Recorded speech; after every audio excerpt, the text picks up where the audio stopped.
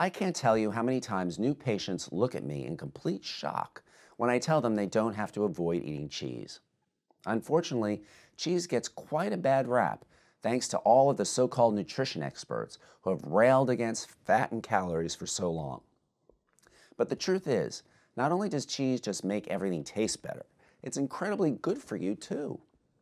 I've written about the benefits of cheese before, from lowering blood pressure and fighting inflammation to lessening diabetes risk.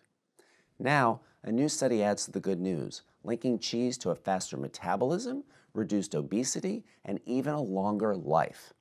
The study looked at the benefits of fermented dairy products such as cheese, and researchers found people in the cheese group had higher levels of butyric acid, a gut microbe that has been linked to lower obesity and faster metabolism.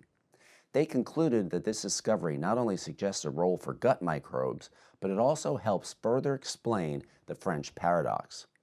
In case you're not familiar with it, the French paradox is based on the observation that French people are generally much healthier and live longer than we do here in the United States, despite eating plenty of forbidden foods like cheese, meat, and dark chocolate. Your takeaway? Have some cheese as an afternoon snack with a handful of almonds.